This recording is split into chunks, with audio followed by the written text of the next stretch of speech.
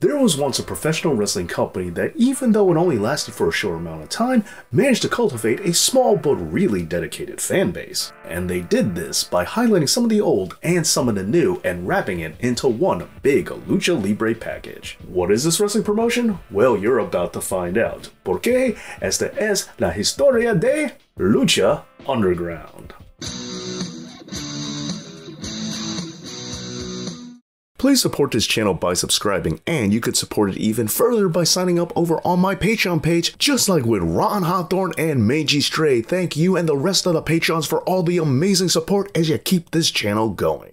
Mark Burnett, creator and producer behind hit shows such as Survivor, The Voice, and Shark Tank, was looking to branch out into new territory, professional wrestling. He teamed with Hollywood director Robert Rodriguez's El Rey Network, a media brand founded in December of 2013. The following month, it was announced that Burnett's new project would be an hour-long pro wrestling show, debuting before the year was out, and it would primarily focus on Lucha Libre, as well as being done in conjunction with AAA. The original name of the show was Lucha Uprising before it was changed in August to Lucha Underground. Filming began in September in Boyle Heights, California, in a set that was designed specifically for the show. A month later, on October 29th, Lucha Underground would debut for El Rey Network, airing on Wednesday nights at 8 p.m. It would replay in Spanish just days later on November 1st on Unimas. Now, it's important to remember that at the time, AEW was still 5 years away and TNA had become a shell of its former self, and other companies like Ring of Honor were now seeing their top talents tearing it up in WWE, particularly in their developmental program NXT. And so, with America lacking a true competitive secondary wrestling promotion, some thought that the best strategy actually laid outside of America, oddly enough. And this did make sense since New Japan was beginning to gain some momentum stateside, so why not pick a professional wrestling style that hails from another country, but one that was a bit closer to home?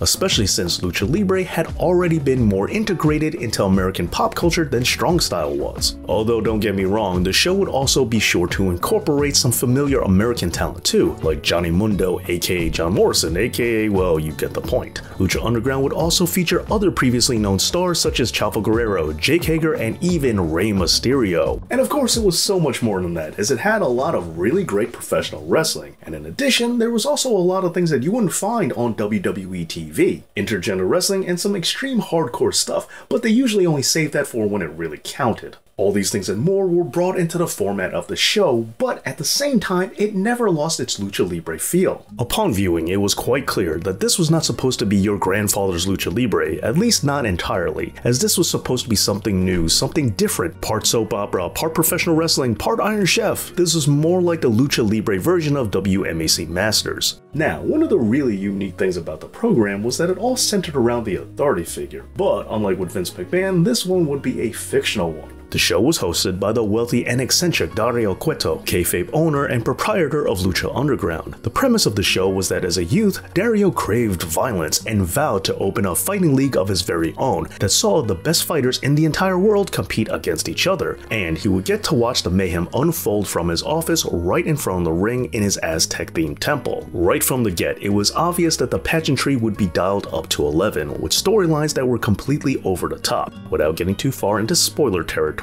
the fictional elements went to places WWE normally didn't go to, such as some wrestlers being revealed to be undercover cops or being members of an ancient Aztec tribe, and this was just scratching the surface. Also, unlike WWE, Lucha Underground was treated more like a traditional television show, with the first season concluding with a two-part finale, which yes, meant that they did have an off-season, something that may not have actually been a good idea, but we'll be getting to that later on. Nevertheless, they were renewed for a second season that began production in the latter half of 2015, with season 3 also being confirmed before they even began filming season 2, and they began touring as part of the South by Southwest Festival, something that was very unique for a professional wrestling show. But now some of you may be wondering, where exactly did LU fit into the AAA brand? Well, it stood on its own as a separate promotion, similar to how NXT is today, but without the whole developmental part, because while Lucha Underground was its own thing with its own titles, it still participated in AAA AAA's Lucha Libre World Cup. Now, it could be said that the peak of the show came when it debuted on Netflix, as the streaming platform was riding high and had the audience numbers to give the promotion the kind of exposure that it needed, and many felt that binging the show was the best way to watch it. Then, in late 2017, Lucha Underground was renewed yet again for the 2018 season, but it would now be filmed in Los Angeles instead. And this wasn't good, as Lucha Underground didn't have a lot of the things that made it, well,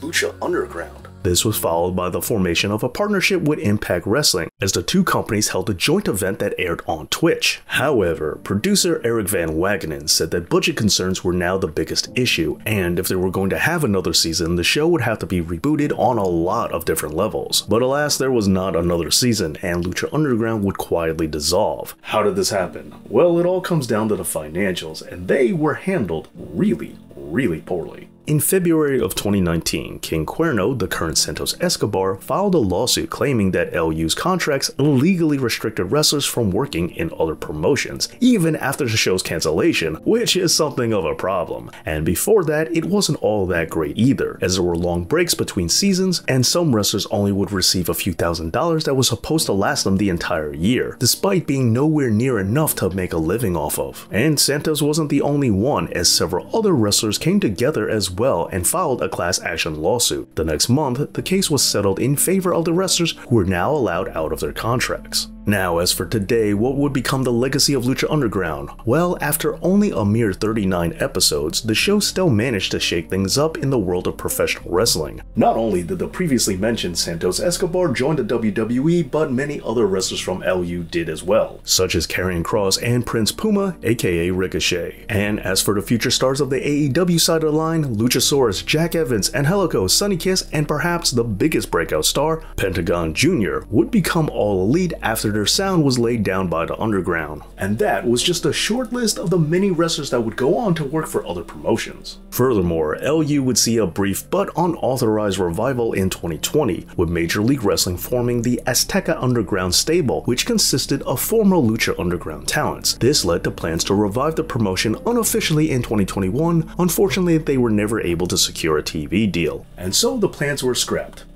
Partially. Because in December of that year, an event called MLW Azteca was held alongside the Crash Lucha Libre, another Lucha Libre promotion. This was followed by another event called Azteca Underground, which took place in 2022. When it's all said and done, Lucha Underground was the wake-up call that the industry needed, even though they do serve as just another example of being critically well received and adored by its fans, but not having a large enough fan base to branch out beyond just being a niche audience amongst the already niche audience that is professional wrestling fans. Furthermore, it's also yet another example of how the wrestling business is first and foremost a business, and that when you forget about that, it's really hard to stay on air no matter how much your fans love you. But looking back on it, this brief time period will always have left ripples throughout the entire industry, ripples that can still be seen today, even if they are coming from the underground. Well, there you go, the history of Lucha Underground. What are some of your favorite Lucha Underground moments? Let me know down in the comments, and please make sure to just subscribe to this channel and that you give this video a big like. Thank you so much for watching, and as always, Dave knows.